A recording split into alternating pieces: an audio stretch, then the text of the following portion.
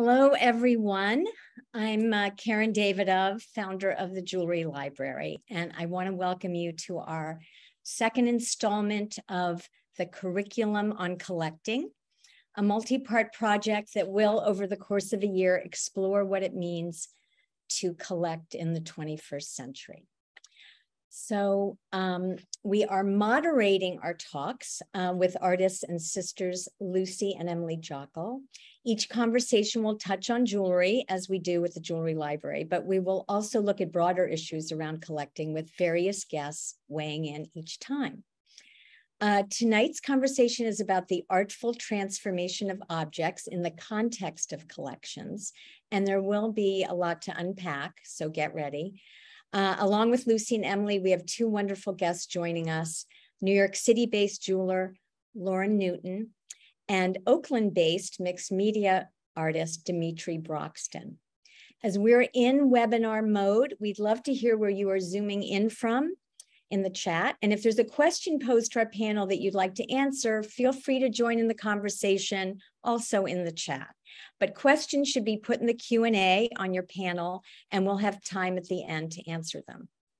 Now, after our first talk, we heard that people enjoyed getting to know Luci and Emily through their visual bios. And so tonight, we've asked our panelists to introduce themselves that way as well. But I'm going to get started with a little mini bio of my own. So let me see. I can, okay, gonna,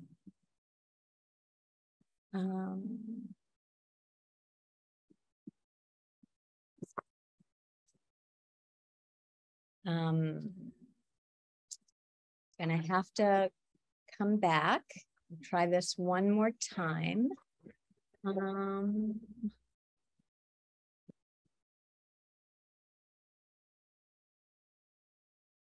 Okay, here we go. So I, like Luci and Emily, I grew up in a family of collectors. And when I was about 10 years old, my parents got very deeply into Art Deco.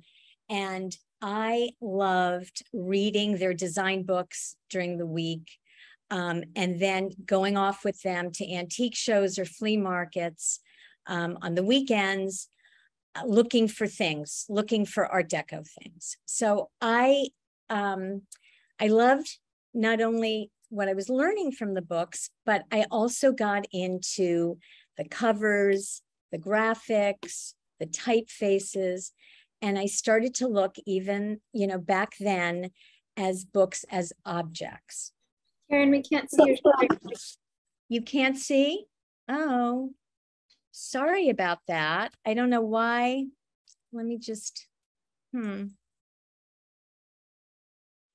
don't know there's a little bit, okay. Something has sort of happened with my images. Let's try this. Is that seen? Yes. Okay, sorry guys. So here are the books. I still have them. And as I said, they were about objects and decorative arts, furniture, fashion, even cocktails. So this is what I used to do when I was in my tween years. At the same time, I was starting my jewelry box collection. And it started with a charm bracelet that my grandmother, it was a Mexican charm bracelet my grandmother had. She gave it to me, and then I started adding my own charms to it, amassing charms for years that are still not attached to my charm bracelet, but still in my jewelry box. And I also had things that both grandmothers had given me. I had cufflinks that were watches, rings that were watches, and my mom's sort of jewelry that she wore as a teenager. She gave me her Orphan Annie decoder button that she sent away from cereal box. And I loved knowing the stories of these pieces. They were family stories, they were adventure stories, they were love stories. So I had the books and I had the jewelry, and I had the stories. But what I really loved was coming to New York and finding a community, a very rich and vibrant and energetic community of collectors and collecting. And these were people that I had conversations with, and we'd show and tell. It was always called show and tell, and share a lot of that. So this is sort of the origin story of the jewelry library that I am sharing tonight. So, but let's get our conversation started. I'm going to turn the mic over to Emily Jockel and Luci. And stop my share. Hello, I'm Emily Jockel. And I'm Luci Jockel. Thank you all for joining us tonight for our second installment of a curriculum on collecting. So a little background for the series. Emily and I are sisters. She's an architect and ceramist, and I'm a professor and artist. And we recently had a joint exhibition, Sisterhood, Bodies in Proximity, at the Jewelry Library for New York City Jewelry Week 2021. And we felt like the conversations that came out of that exhibition deserved a bit of a deeper dive. And so a curriculum on collecting came to be. If you'd like to get a more in-depth introduction to Luci and I's story, please watch the first panel discussion. I think we can drop that link in the bio. You don't need to hear about us again. We'd now like to introduce our panelists. So I'd love it if you guys could hop on the video. Okay. Each of the panelists will give a short presentation before we begin the conversation to talk about their work and their history a bit. And Joe will drop their contact info as well as ours in the chat. So first up, we have Lauren Newton. Hi.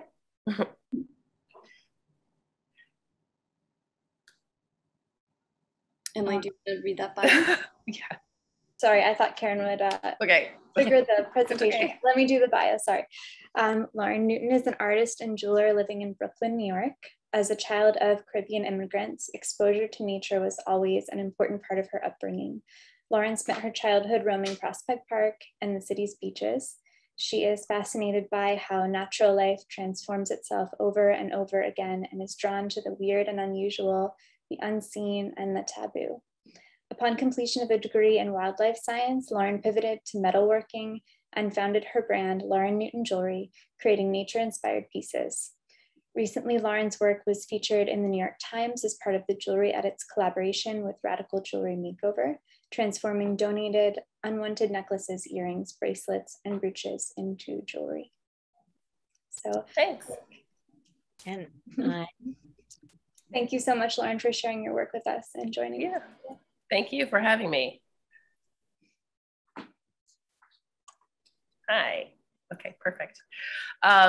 This is one of my favorite pieces. It kind of sums up, kind of mashes the two worlds together of jewelry and how I've kind of always thought of myself. I've always been interested in science. I've always been interested in nature. And this label to me always felt that other people thought it was negative. And I just kind of, as a word, embraced it. And I wear it kind of as a badge of honor, feeling like I know lots of weird things, and that's okay. And I feel like it's one of my favorite pieces to wear. These pictures kind of sum up a bit of my background. The first one with the yellow snake, Fantasia, she's long gone now, but when I worked at the Brooklyn Children's Museum as an educator, and the right photo is when I worked at the Prospect Park Audubon Center, also as an educator. So this was after my bachelor's degree of wildlife science.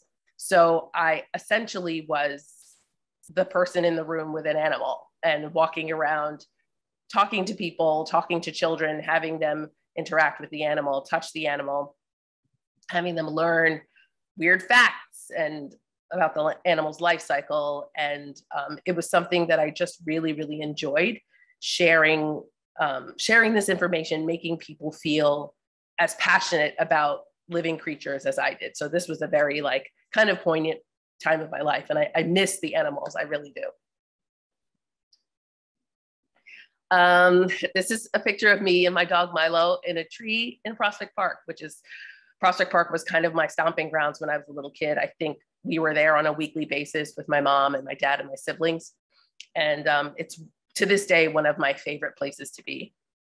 And the picture on the right encompasses kind of the reason why I started making jewelry. I came back from my bachelor's degree in wildlife science and took a metals class and was instantly hooked on just the sense of wonder in essentially alchemy, just making something that didn't exist before out of gold or silver. It just really fascinated me and I became hooked. But in the making of products, I was like, all of my wildlife science background, all of my nature background, it's just like, there are so many weird, cool animals. Why aren't these animals tokens for people? Why aren't these animals like out in the world so people can see? So I was like, dodos are so cool. Does everybody know about dodos? They need to know about dodos. And so I created the dodo ring as one of my first pieces, and still is probably one of the only pieces you can find, Google it, with a dodo on it. So, and a lot of these are my my early pieces, definitely tokens, animal tokens. I feel like people really, often people gravitate towards a specific animal that they feel like they connect with in some way, that they feel like represents them in some way. And I feel like that about many animals, but I think that it allows people to kind of like pick and choose and feel like they're connecting to the jewelry and to things that they love. These two photos are my personal collection, stuff I've collected over the years that I wear on a semi-daily basis. Some of these things I've collected, and some of these things are my own work, like the key with the diamond in the top of the left photo is my own work. And in the right photo, the Polaroid photograph is my own work. Those are my kids in the Polaroid charm. I love to see things in miniature. And I think that comes from kind of being a science nerd and kind of zooming in to the world and seeing how vast things are even when you get really, really small. Like consider like a drop of pond water, how many things are in there zooming around that you don't see with the naked eye. But when you zoom in, you know, it's like a whole other world. Another two pieces of my collections, functional objects, knives, pencils, match cases, objects with purpose. Just being able to think about how people wear jewelry, why people wear jewelry, and sometimes even like as a woman, the necessity of it. If you don't have pockets, you know, maybe you need a pencil or a knife or a place to hold your matches if your dress doesn't have pockets. And the photo on the right, I'm sorry, thank you. The photo on the right is a collection. The ring all the way on the right is my own personal work. The other two are vintage of snakes. I feel like my token animal is a snake, and I own a snake personally as a pet. And I just really am drawn to them. I'm drawn to their transformation. I'm drawn to their misunderstoodness. And I think that they're very special animals. This is another one of my collections. The second and fifth piece are my personal collections. The second and third piece are my personal work, and the rest are work I've collected from other designers. Bones and skulls are another theme that I really, really like. Still drawing back to nature and the idea of it being taboo to face mortality. And so I really think that it's been one of my common threads as well, something that I gravitate towards. These two pieces are current work. Skulls again, the one on the right set under an opal of 4 skulls. I just really like skulls as a motif, and it's something that I feel like my clients really gravitate towards. And this is some of my current work. I think you can see the very clear natural motifs. The top left square is cast from stingray skin. The middle pair of earrings is cast from lychee skin. And the square all the way on the right, these are claws that I've collected from Costa Rica, claws that came to me from Hawaii. So things that, like, essentially natural objects, something that would decay or decompose, reconstructed into a form that will last forever. Thank you. Yeah. I'm gonna, okay. Thanks, guys. Thank you, super beautiful. Thanks, Lauren. And thank you so much for joining us today. So next up we have Demetri Broxton. So give a little bio before he shares the slides. So Demetri Broxton is a mixed media artist of Louisiana Creole and Filipino heritage who was born and raised in Oakland, California. His textile sculptures reflect his connection to the sacred art of the Yoruba people of Nigeria, the beading traditions of the New Orleans Mardi Gras Indians, and his love of hip hop and graffiti. Broxton holds a BFA with an emphasis in oil painting from UC Berkeley and an MA in museum studies from the San Francisco State University. His work has been exhibited internationally and most recently at SF MoMA Artist Gallery in 2019 and Untitled Art Fair in 2020. His work is held in several private collections in the permanent collection of the Man Ray Art Museum and DeYoung Museum. He is represented by Patricia Sweeto Gallery in San Francisco, California. So welcome, Demetri. Thank you so much for having me. This is exciting. I'm going to go ahead and share my screen and get started. All right. So for me, I'm just going to jump right in on this. For me, I studied oil painting. I'm obsessed with oil painting, and was able to do that when I had my first child. Started to slow down when I had the second child. And then by the time the third child came along, it was just impossible because anyone who's done oil painting knows you need to have at least a minimum of 3 hours. And it just wasn't something that I could continue to do and be a present parent. And I also couldn't have the kids with me when I was doing oil painting because it's toxic. And so I turned to beads. Why? Because beads have this beautiful color that I loved and oil paint, the sheen, but they also are essential materials for the two cultures that I come from on both sides of my family. And so I wanted to have something that had this deep meaning for me, but also a material that, I love how Lauren is talking about the spirit animals, but this material that has this deeper meaning that you can't quite put words to.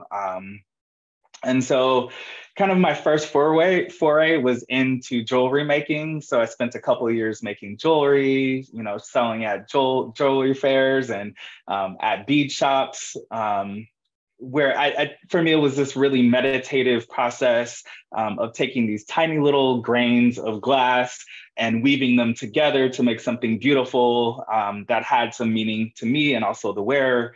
I also experimented a little bit with some off-loom beading. I think this one is brick stitch for any of those folks out there who are into stitching. And then it dawned on me, at this point of like, I went to school to be an artist. Jewelry is awesome, but it's not really necessarily my path. How can I take what I love about the jewelry and specifically beadwork, which is not always treated as a high form of jewelry making, right? And so, what is something that has significance to me? I look towards my grandfather who was in the US Army and had boxed around the world. And, I was thinking I was gonna get into boxing, never did it, but I had this pair of gloves. So I started sewing directly onto the boxing gloves. And this kind of is where I started to find my language. I started to take some of my inspirations from jewelry making, the multiplicity, if we're talking about collections, the collections of cowrie shells that have these deeper meanings for me in addition to the beads, but then also adding things like quartz crystals or onyx that had, yes, my slides are changing. Are they not changing for you? Yeah, they're not changing for us. Oh, shoot. I must be showing the wrong screen. Thank you so much for whoever that is that told me that. How do I switch my screen? Shoot. Oh no. Okay, well, I guess you're just seeing this. I don't know why it's not showing. It's not actually playing. Slideshow. Okay, so how about I just do this? Let me go back. Can you see this? Yes. I don't know what happened. What is happening with me? Yes. Okay, Now, sorry. I have no idea why it is not technology. Okay, so let's go back. Oh, thank you so much for saying that in the chat. So here's the work that I was talking about going into the boxing gloves. And that's a picture of my grandfather, but, including other materials such as the quartz crystals, also onyx points. I go to bead shows, places where usually jewelry makers go to get their materials to source my things. And so it's really bringing all that together for me.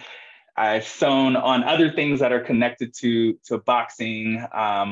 So this is an Everlast boxing robe, but elevating it, using a little bit of inspiration from the world of costuming, but also the sacred art of the Yoruba people, and bringing that together in the work. I also like to work on found objects. So the American flag has a lot of meaning for me and for a lot of folks.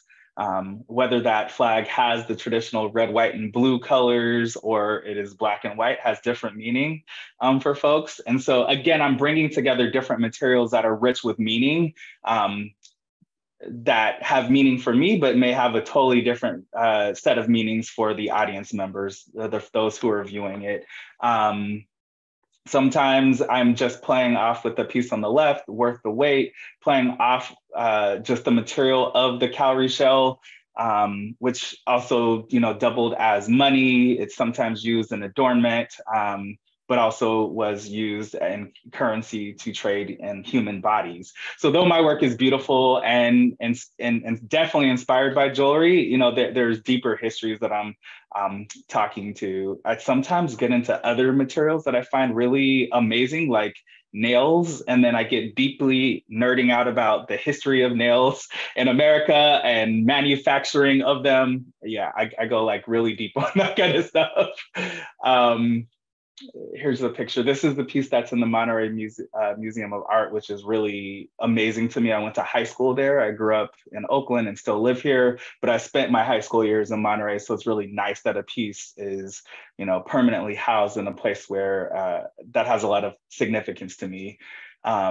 Got a couple of videos, you can't see them right now for some reason, of just my process of weaving. We can talk about that, but it is embroidery, but using beads, and I use a 2-bead backstitch, so 2 beads at a time to make the work. And then going back to the jewelry, where I was really inspired by off-loom weaving techniques, I started to just blow that up by using larger and larger beads. You can't tell the scale of this, but this is 6 feet by 6 feet.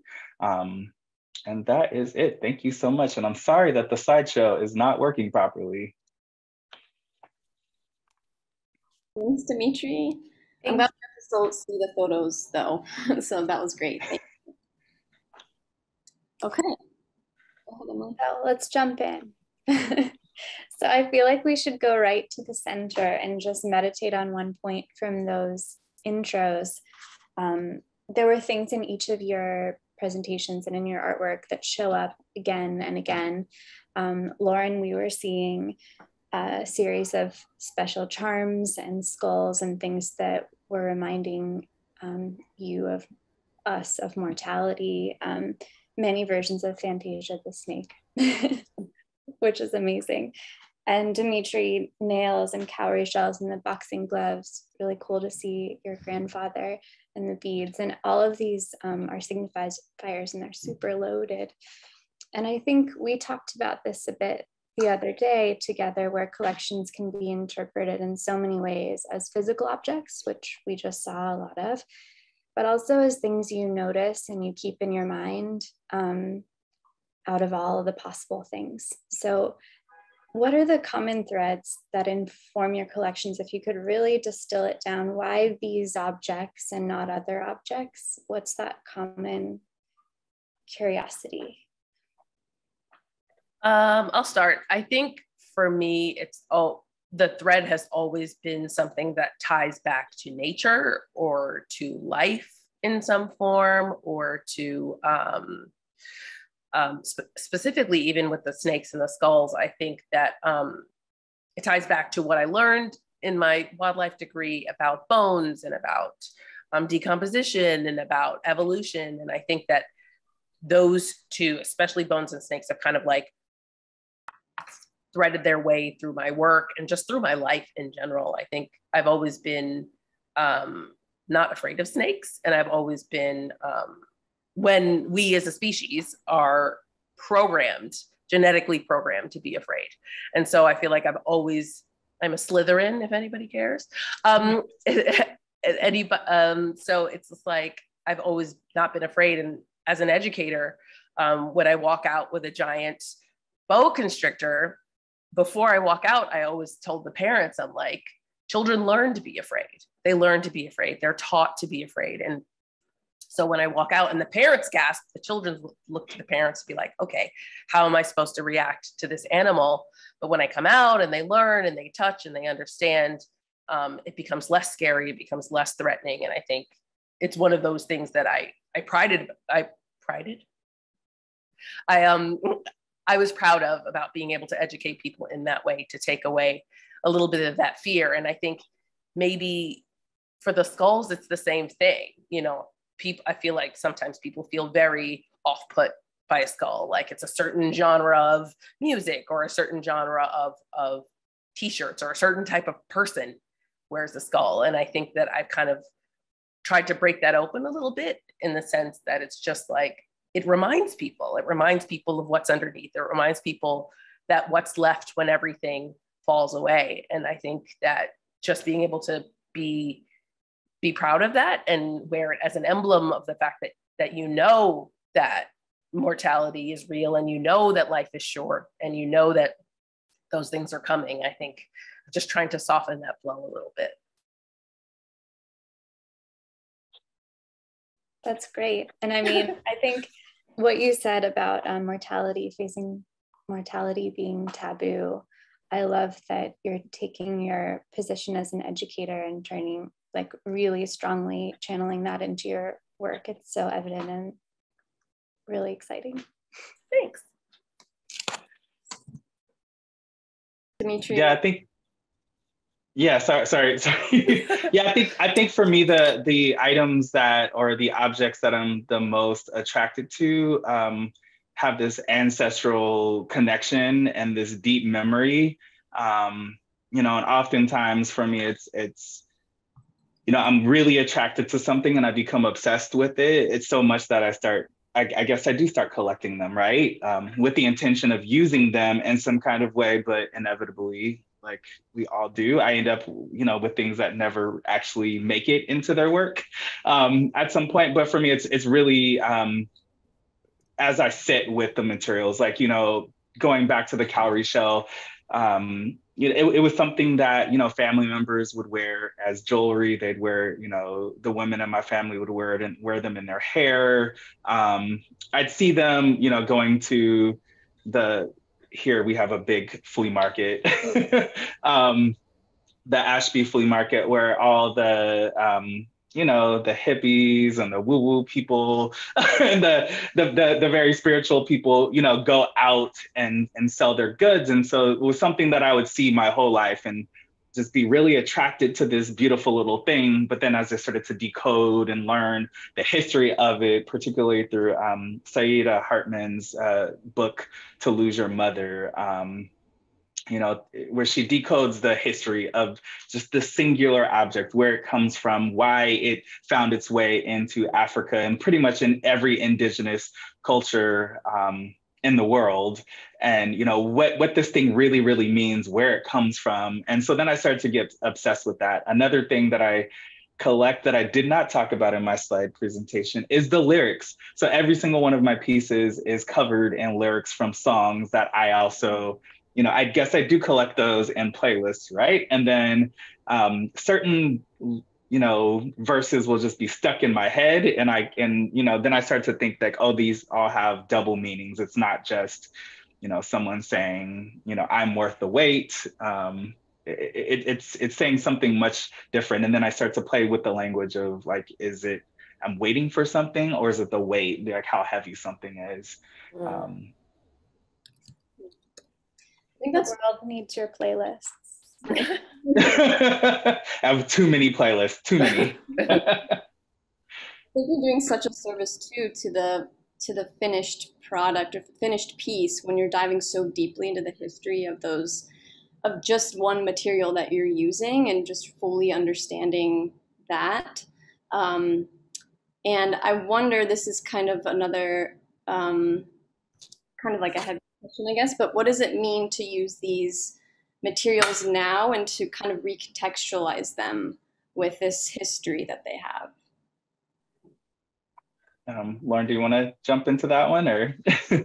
I think I said in my intro specifically about taking objects that I find important, or important for look, for feel, for message, and transforming them into something that would literally, transforming them from something that would literally decompose into something that now lasts forever. I mean, gold will not decompose, silver will not, it will last forever. So taking a crab claw and casting it and making a bracelet out of it, and that will last forever, while the crab claw will not. And so kind of immortalizing these objects, I think, has kind of been my way. It's just like, this in metal, I'm always like, when I find something, I'm like, this in metal would be so cool.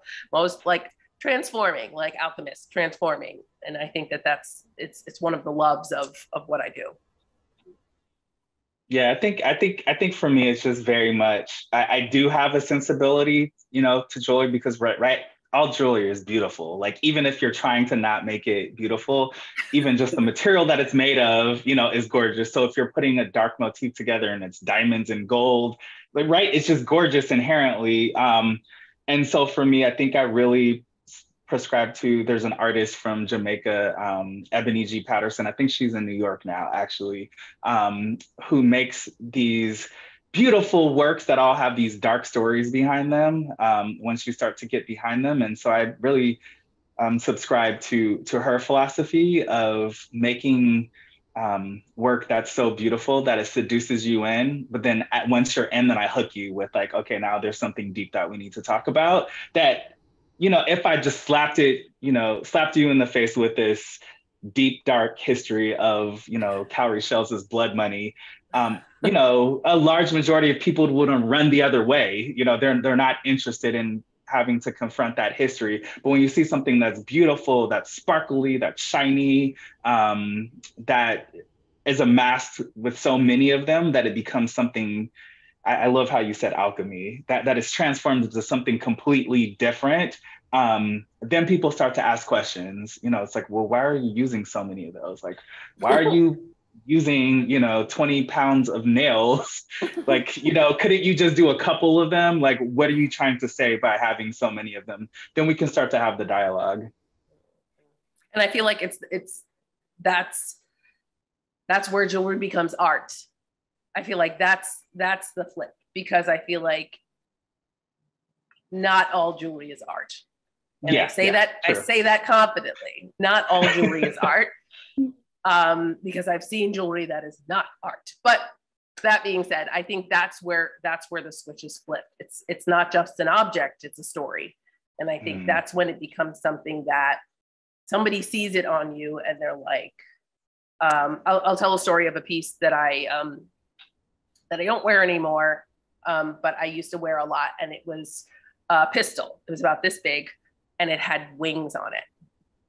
And I wore it often, and I would get compliments on it, or like, why, what is that? Tell me about that. And I was like, fight or flight. It's the basic human nature of we either confront something or we run away. And it was cute. It was adorable. I don't wear it so much anymore because guns, but like it's the story that makes it art and what makes people drawn to it and want to collect it. And I think it's wonderful the way you put it, like the conversation, the story.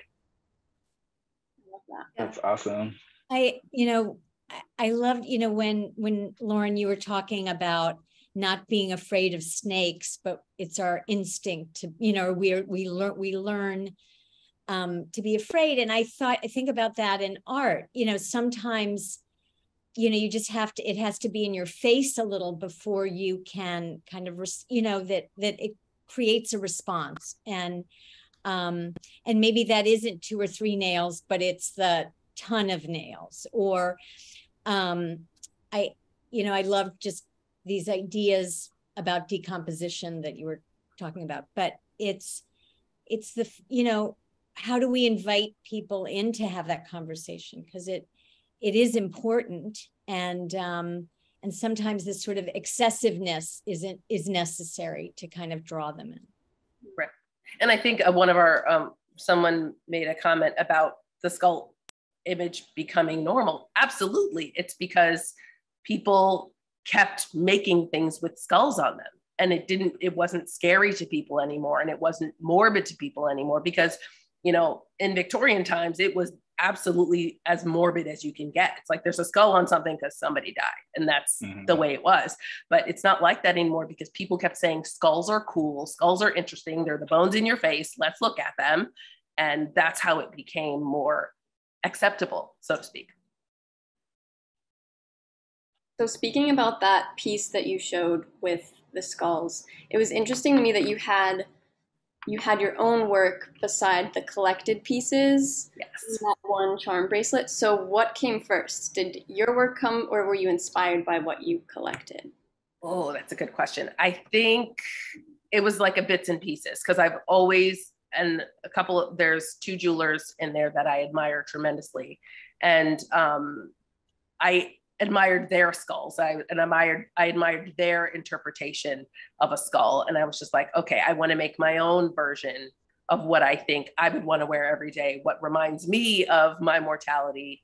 And it just became the cutest collection, because there's different materials in there, there's different sizes, there's different interpretations, and I just love it so much. Yeah, and I think, sorry, Liz. No, go ahead.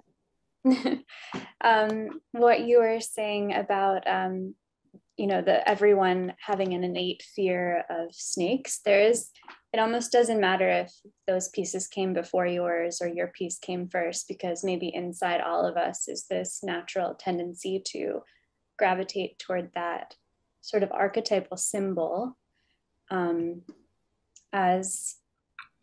you've turned it into a sort of talisman or a token. Yes.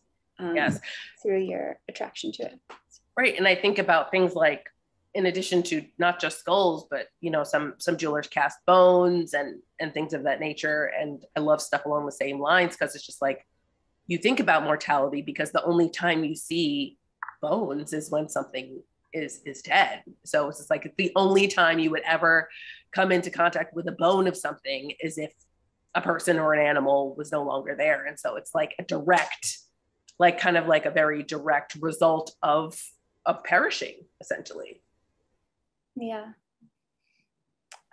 Lucy had a question that I'm going to trigger, which is maybe you could tell us a specific story behind a specific object in your collection, so that we could, like, in your work made of collections, I suppose, so that we could really get in and understand the nitty gritty. Like Demetri, you were speaking about the nails and how you could really like get in there or the cowrie shells are such an intense symbol and have so much meaning?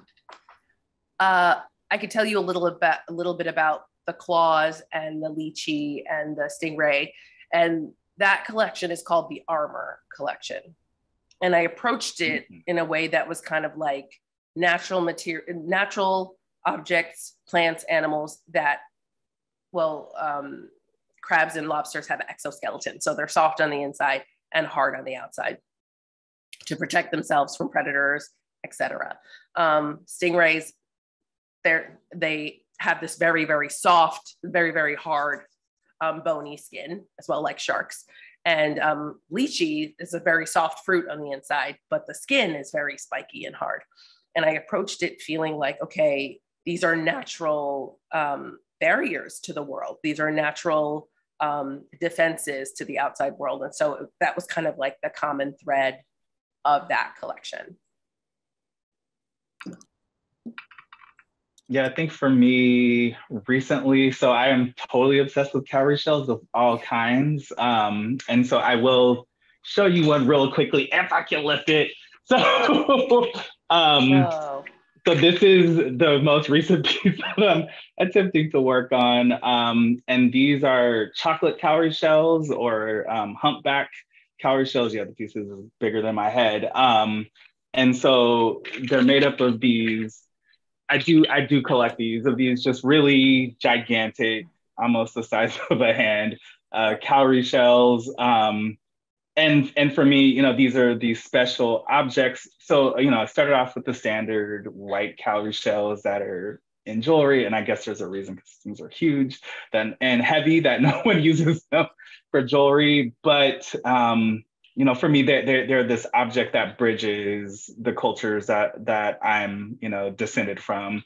So my grandmother's from the Philippines, and the rest of my ancestry is from West Africa, by way of the transatlantic slave trade, or actually they came before that, actually. And this is one of the only cowrie shells that is found in both places, in the Philippines as well as the east side of Africa. Did not come through trade. People could find it. And so just going into that history and of the singular, you know, beautiful little object, and you know, finding that connection, that it's like, okay, well, this is the cowrie shell that represents me and my ancestry. Wow.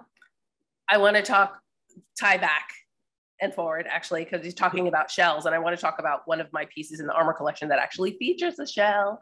Yeah, so this earring is actually, I'll show it to you.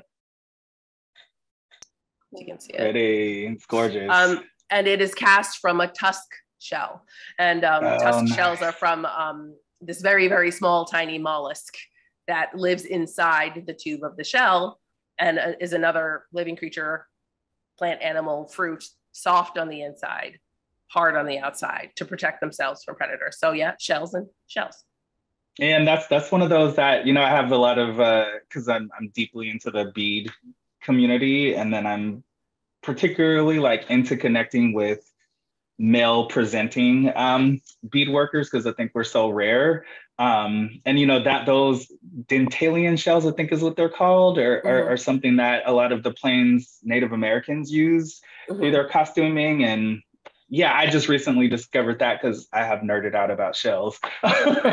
And their use in things, and jewelry, and adornment, and costuming, and then also ceremony. So I don't know if you connected as to currency. That. And for you, currency. Like as currency, yeah, for sure. Yeah. Oh, this is a good question. I see it from Barbara here. I have had at least a dozen conversations about jewelry and art and jewelry, and have felt like such a snob for so many years. And because I am a fine jeweler now, and so I create things out of fine jewelry, 18 karat gold and things like this. And so I was always like, oh, art jewelry, And so it was, to me, for me and my definition, I create jewelry art. So it's jewelry first, and it's wearable first, and art as like the story comes out by just the action of me making it. So, but it's always wearable. It's always wearable in a way that's not like a brooch that weighs 25 pounds, if that makes sense. So, and I think sometimes art jewelry is art first and wearable second. And I think that becomes a little bit fuzzy to me, because it's like, well, if it's not wearable, like, what's the word I'm looking for? Like practically wearable. If it's not practically wearable, then is it jewelry? And so and this is something that I've dealt with for so long, because I'm just like, oh, it's jewelry first and then art. And the reason why I say jewelry first is because human beings started wearing jewelry before we started wearing clothes. So we started adornment, and the nature of it had to be wearable. It had to be wearable on the neck, on the ear, on the fingers. And so for me, it's jewelry first, and by way of the making becomes art. Mm. I get that. I mean, I think there's also the deeper meanings that get attached to the items, right? You know, I think the same thing. Like so many of the things that I feel like I create, you know, it's like, why is it art? You know, it's because of the meaning that's behind it. Otherwise, it could be just decorative, and no offense to folks that make decorative objects either, right? But I think it's having the meaning, and I think also, you know, I have a lot of friends that are jewelers as well, and sometimes it's not wearable and it's really cool and makes a statement and looks great in a gallery. But sometimes, you know, it's like that balance of something that's really wearable, that's practically wearable on a daily basis, that won't cut you or or break your neck or whatever to wear it. That has these deeper meanings, and I think something that wasn't meant to be art could have that with it, but I don't think, I think it's that intention of the maker that's imbuing these different meanings and these reasonings behind why you're doing what you're doing, that makes it just a little extra special. And I also sound like a snob when I say that. Yeah. But I'll own it. Yeah, I get it. I totally get it. Well, Demetri, do you consider wearability at all because you're using boxing mitts and kind of garments, or do you consider adornment kind of more of an act, like you're adorning these things that were once wearable? Yeah, I mean, I think at this point, yeah, I have, that's something that I wrestle with, is definitely, I mean, like this piece right here, I mean, you'd have to be super duper strong to even wear that. And you're not, even if you're, you know, He-Man or whatever, you're not going to be able to do that for too long, right? Because the piece is like 30 pounds. And so I have been thinking about, you know, switching. I need to learn engineering. I keep on working with fabrics and things like that, and I don't know how to engineer them to sustain use or wear, but I'm very much interested in, you know, incorporating performance in the work.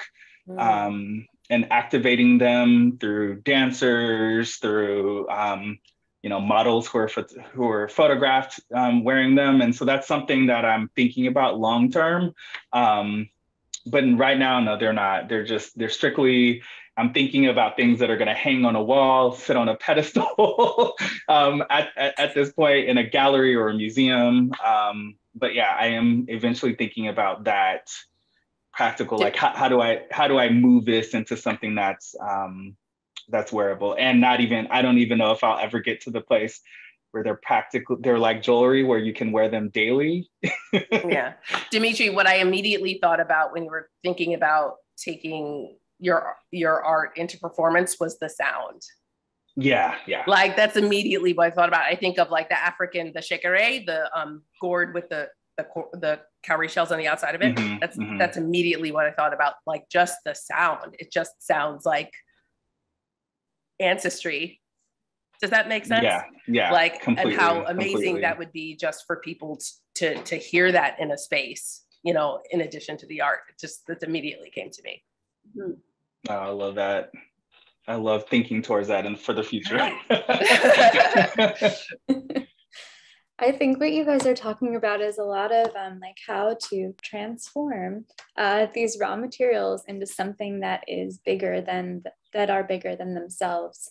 How you turn cowrie shells into the sound of ancestry. And Demetri, I was looking at one of your recent Instagram posts where you said you spent, X hours cutting cowries, and I had to like think a minute to understand what you mean. And then I could see that you were cutting them in order to transform them into your work. And that is such a meditation, and you're pouring so much care into that act of raising these raw materials up to a place where they can be, technically turned into a work of art. So much care there in that act. Yeah, and I love what Lauren said about it being that being part of the alchemy, right? I'm gonna keep rolling with that, Lauren, because I love it so much. Yeah, that through the act of making it becomes art. The action of me making it is what you said, that it becomes art through that action. Yeah. Just like very well said. Oh, thank you. I think we have some questions. Somebody says, what's on the horizon? I am pretty low key right now. I have 2 small children, I work full time doing production for another designer. But I think as it starts to get cooler again, and I start to kind of hole up in my studio, maybe I'll start tinkering a little bit more and getting some more pieces out there. I am looking forward to doing more one of a kind, special, out into the world type of pieces.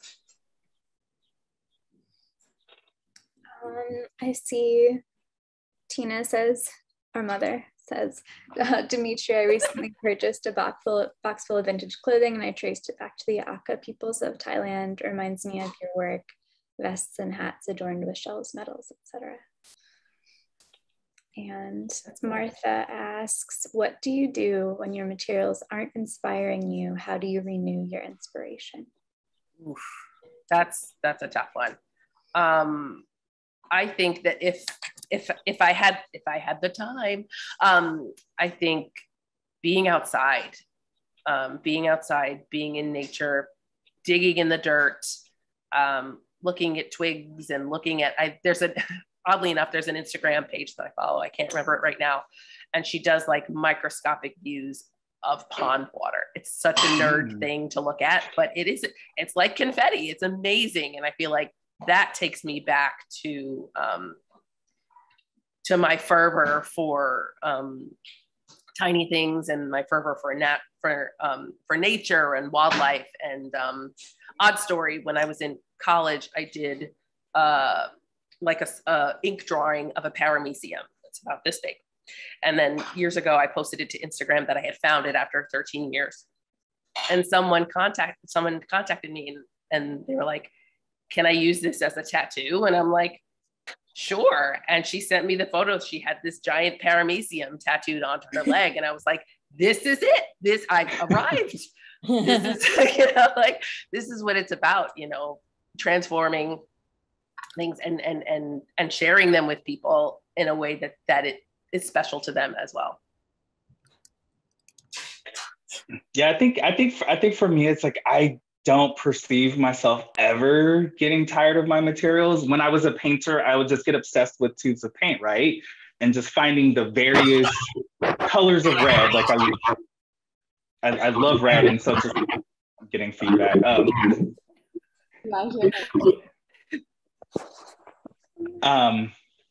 So I think for me, with the materials that I use, which is the glass beads, like there's so many variations of the color. There's also so many different textures. For me, I also plan to learn to make my own beads. I haven't done that yet. So that, I think that will add another layer to it. I don't know what the feedback is happening.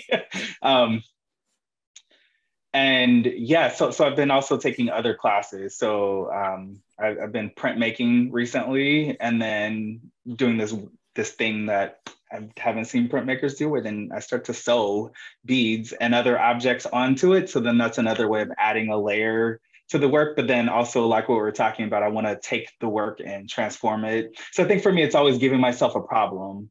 As soon as I get tired, it's like, well, you know, there's like Tina was saying, you know, there's so many cultures that use the materials that I do, and they use it in different ways. So researching that and then getting inspired to kind of switch up what I do. So I hope this is something that I do for the rest of my life.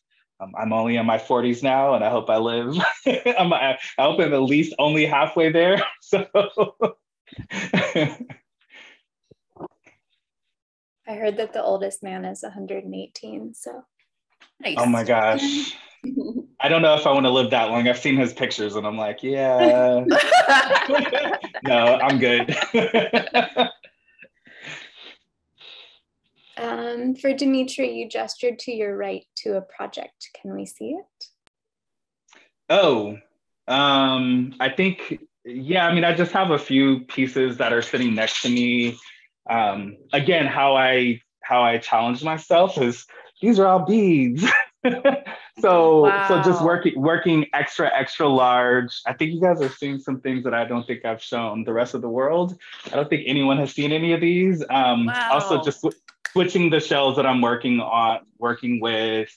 You can see the dimension of it. So just, I don't know. It's also just, you know, going from these like little microscopic beads that are like size 11. For anybody that knows that, it means it takes 11 of them strung together to make an inch. And then like switching from that to these huge shells on the other hand that require a completely different material to sew with. So my giant needle as opposed to the like really tiny beading needle. So for me, it's like always switching and changing up the challenge. How about you, Lauren? What do you do? I feel like, let me think. I mean, I do a lot of casting of natural materials. I use a lot of stones. I think that in now thinking about new work, I'm like, how can I create something that looks like water? How can I create something that looks like fish in water or a jellyfish so I feel like you said, it's like common problems of trying to, this is a perfect segue. So I was telling Karen that before I did the pieces for the jewelry makeover, the radical jewelry makeover with the jewelry edit, I, as a jeweler, put myself in this 18 karat gold box. I was like, I'm a fine jeweler. That's what I do. I make prongs, I make bezels, I use diamonds. That's what I do. And so in being asked to do the radical jewelry makeover project, I was forced to break out of that box and use different materials, use a resin and use pearls and use wire and use all these different things that I had never used before in jewelry. Paint. I've never painted anything in jewelry before as being used in a jewelry medium. And it stretched me in a way that was like transformative. It's transformative. And I told Karen, I was just like, in some way, somehow on the path to becoming a jeweler, I forgot that I was an artist. And these pieces that came forth from the radical jewelry makeover were just transformative to me as a person, just as a person. So it's like, I forgot that I created things that were not 18 karat, you know, and I could. So yeah.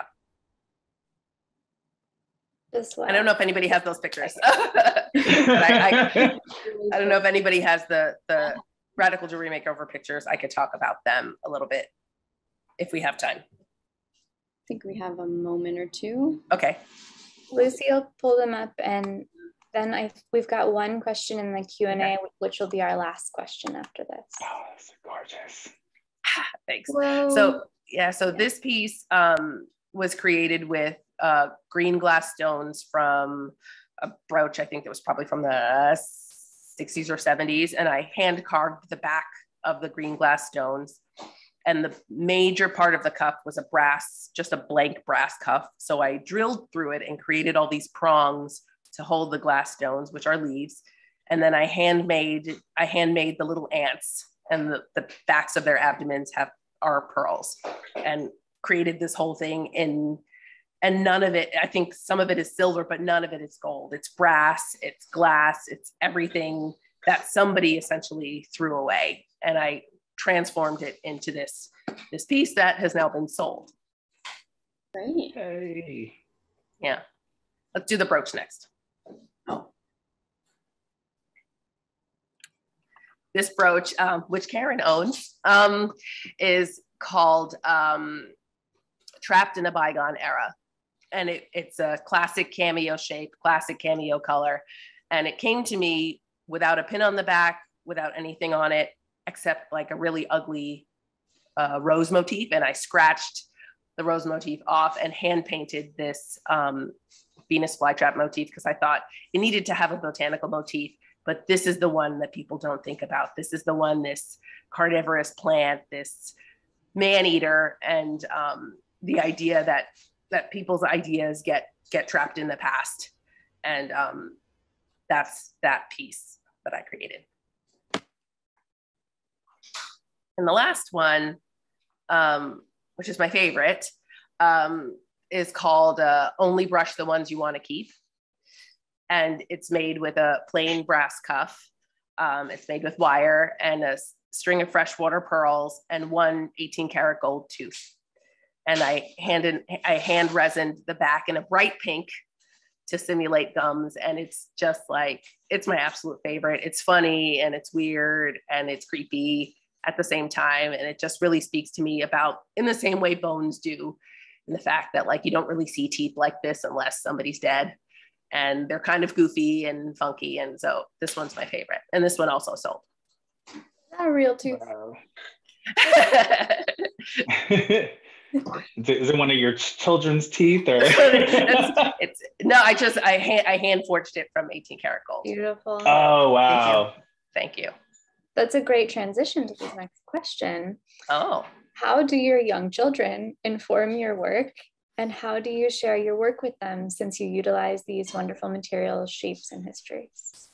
Ooh, that's interesting. Yeah, I think for me, again, like going from the paint, and one of the things that I didn't say also is that where I work is the couch. And so my kids are sitting next to me. They're in the same room with me.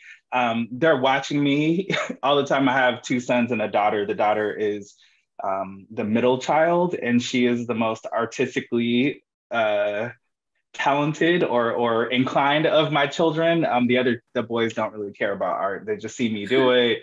They get dragged to the shows. They're like, oh, you're doing this thing. I think for them, they probably think it's just a hobby or something. Whereas like she really truly understands, that I'm saying something deeper. And so my kids, we have conversations about them, the materials that I'm using, the stories that I'm referencing, the histories that I'm also referring to with the pieces. But I'm not beating them over the head with it, right? Because they'll come to it in their own time if they choose to or not. But I think for me, it's this really interesting thing about being a parent and showing my kids that I can, in addition to my day job, I can also do this other thing that also pays the bills. Like, I just helped to pay my oldest son's college. I have a 19-year-old who's almost 20. Wow. And I was not a teen parent, just saying that. But I helped to pay one of his college bills with this. So for me for the kids to see like, okay, this is something that I'm passionate about. I love doing it. You see me spending all these hours working until 2 and 3 in the morning, but then it translates into something in the real world. I think for me, that's the most important part. And then, my parents hated that I went to art school. They thought I was going to be, in my 40s living in their basement still. And so, I think for me, the most important part about being a working artist and parent is showing my kids that there are alternatives to being a doctor or a lawyer. If you want to be that, go for it. But, there's other ways to make livings that you don't see on television or people don't talk about or uplift, that you could also find your own path doing. Yeah, I agree. My children are very young. Can you guys hear me? Okay. My older son is 3 and my younger son is 15 months. So they are very little. And my job is not one I can do with them around. If there's heavy things involved and dust and drills and things like that. And my 2 children are both boys. So being a mother of 2 boys and being a jeweler, I'm like, what's going to happen to all the jewels? But it's okay. It's okay. They'll wear them, all of them at once, hopefully, and it'll be great. But I think that for them right now, it's the charms. It's what I'm wearing around my neck that somebody's always fiddling with. It's the things that when they grow up, they will remember about me. Something that was worn close to my skin or something that I wore all the time. These are the core memories that are formed, but also them knowing as a parent, they had a parent that pursued something that they are absolutely consumed with and absolutely love, and knowing that to be able to do that is possible, and knowing that, yes, I'm absolutely their mother, but I'm also this other person, this artist, this woman, knowing that those 2 things are separate. For me, raising men is really, really important, to be kind of that strong figure and be like, okay, my mom loves me and she takes care of me, but she also loves her job and she also loves making art and jewelry, and has this dichotomy of things that are both okay and both really valuable. Awesome. I think your children, I think they absorb it anyway, like Demetri, those, I'm sure, even though they may not show it now, that your sons are taking it all in. I think we all do. I think, as this, we grew up in families, Luci, Emily, and I, of collectors, and it's in our DNA, and people that made things and people that appreciated, the material world. So I think the 3 of us at least are an example of how children absorb things even when you don't think they are. Mm-hmm, mm-hmm. Mm-hmm, mm-hmm. Yeah, I won't be upset if either of my sons picks up a mandrel or a mallet or a saw blade. I will be okay with that. Yeah, exactly. Well, time goes really quickly. Yeah. Having fun, and it's such a great, incredible conversation that we know could go on and on, but we're sort of over the hour. I hope that I hope that we can continue it another time. But thank you, Lauren and Demetri, for such great things to think about tonight, and Emily and Luci, as usual, for wonderful questions and thoughtful responses. I want to mention a couple of things. We're going to have this talk on YouTube after the 4th. We'll get it up, and it's going to be on our YouTube channel, the Jewelry Library, but I will send it out. And then Luci is giving a talk this Wednesday, June 29th, at the Baltimore Jewelry Center at 6 p.m. and in person and also online, for the closing reception of the Transforming the Prototype exhibition, where participants were given a vintage wax pattern and asked to radically transform the prototype into bespoke jewelry or objects. Ooh, that's cool. The link is in the chat. So if you want to join that at Baltimore Jewelry Center, which is an amazing place, you should do that.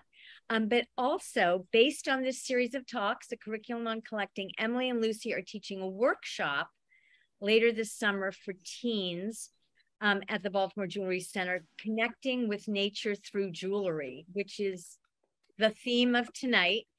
It's going to be on Saturday, August 13th from 12 to 6, and students will learn the importance of sourcing and repurposing local materials. Amazing, amazing. I wish your kids could all join. I know. They can't. East Coast. Anyway, our next panel discussion is scheduled for September. We don't have the final date yet, but we'll be keeping you posted on that. The conversation is spaces for collections. So it's going to be exciting and interesting to discuss. So I just want to say thank you all. Thank you everyone who listened tonight. Thank you for coming. Thank you. Thank you for the panel. You guys are amazing. And see you in September. Thank you. Thank you, Awesome. everybody. Thanks. Thanks so much. Good night, everyone. Good night. Bye.